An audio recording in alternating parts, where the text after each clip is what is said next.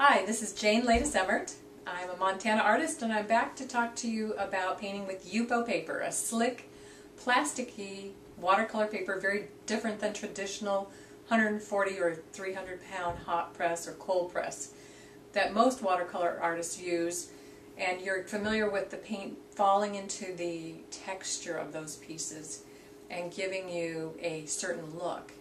With Yupo, the paint stays on the surface because the paper is plasticky and the colors are more vibrant. And I'll show you an example of that. And last week when we did the flowers, we did tulips. And these are tulips I did in the past. But let me show you. On traditional watercolor paper, you have a look that's a little more muted. If you look closely, there are texture bumps in the painting, and that's traditional watercolor.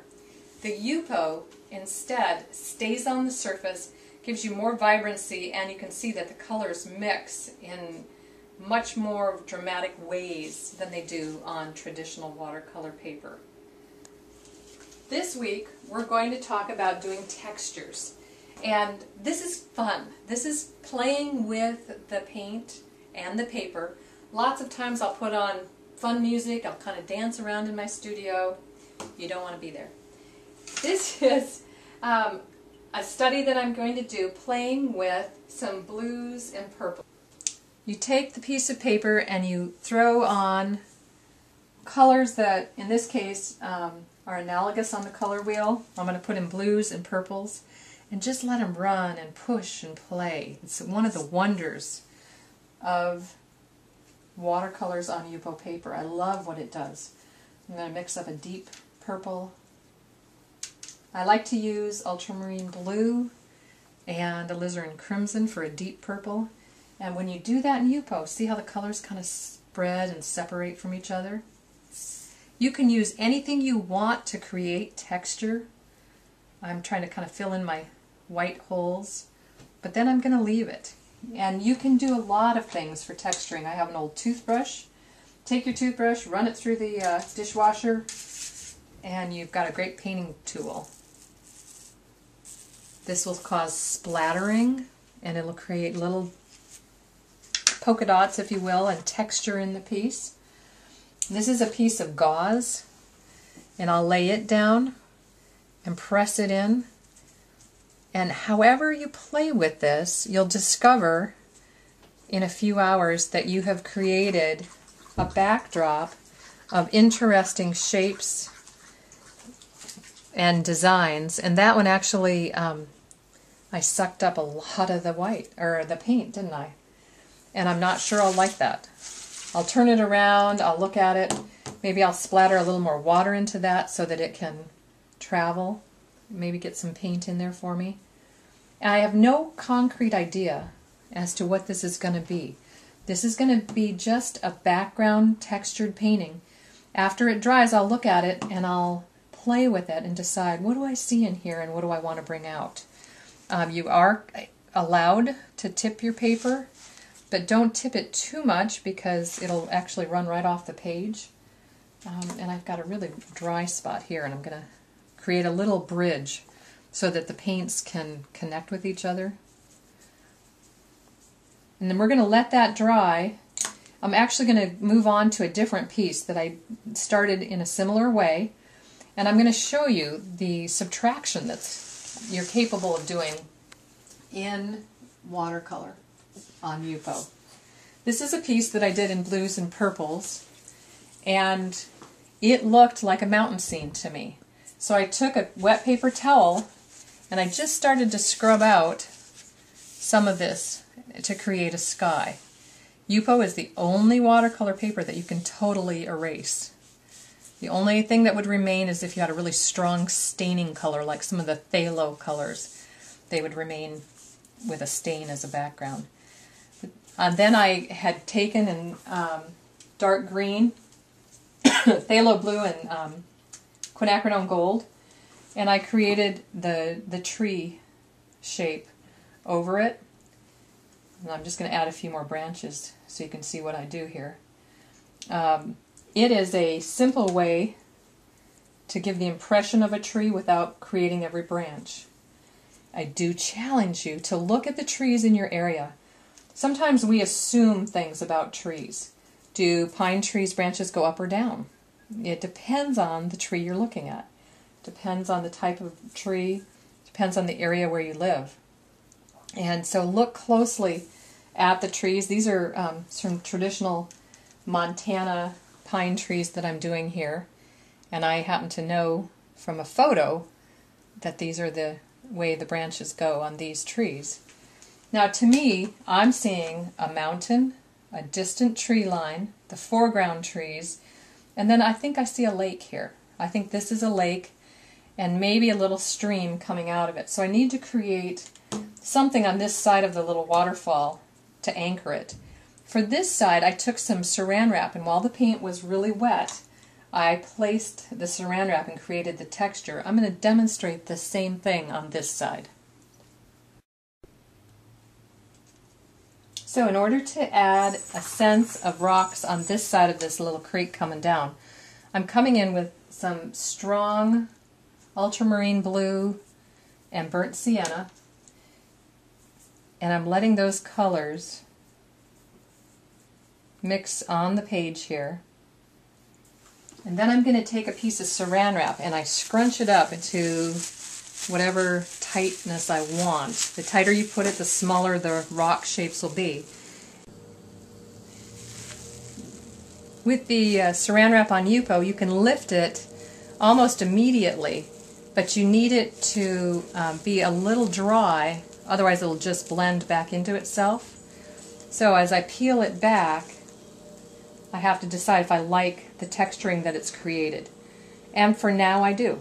I may come back in and create a harder horizon line at the top of the rocks, but for now I'm going to leave that and let that dry. Another wonderful element with Yupo is the subtraction ability that you have.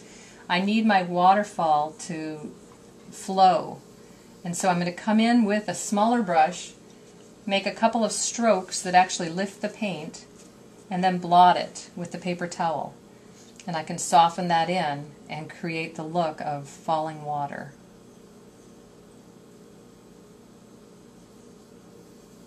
And it's just going to disappear here into the rocks. Now I want to add a little sense of rock edge to the top here. And where it's dry, I can actually come in and define some of these rocks.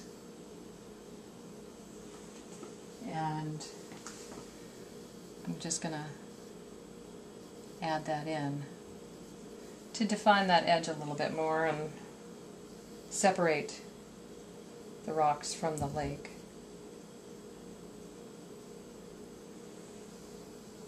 Okay, so I might let that dry. Okay, so there are going to be some rocks in the stream, hanging over the stream. So I'm going to define some of those to a degree. And let the waterfall and the rocks mix and paint themselves for a while. I would also come back in and add a sense of sky to the painting and say I want a little bit of a sunset sky. I can come in with just a few strokes of a purpley pink color, let it run, and leave some of the white in between. And see where I bumped the green of that tree?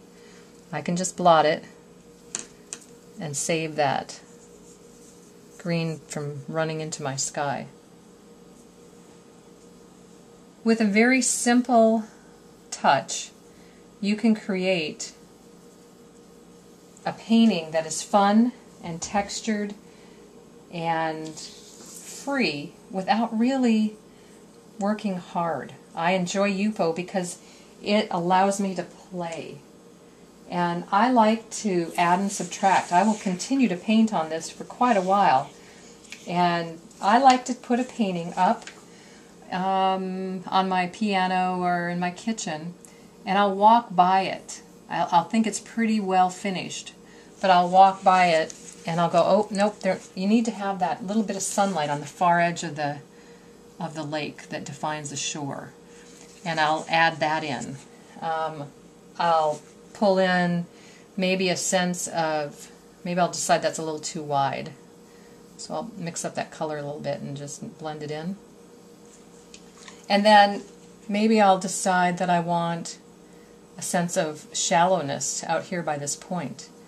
So I'll just disturb the paint a little bit, and it will help create that sense of an island or a point that that tree is standing on. So you'll add and subtract throughout the painting to create what you like. Say you don't like the color of sky you created. You can come back in while it's wet and add a streak of blue and say, you know, the purple is too gentle, it's too blah, I don't like it.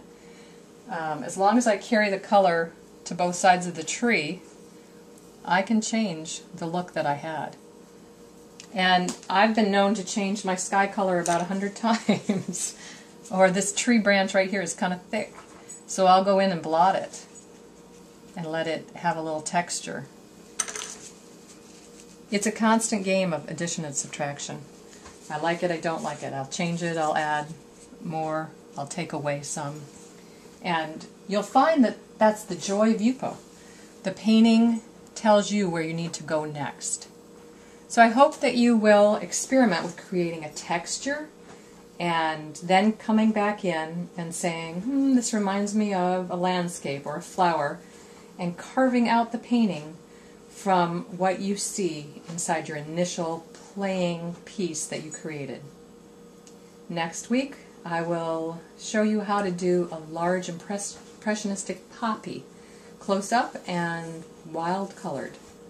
Thank you so much. This is Jane Latus Emmert, and we will continue next week.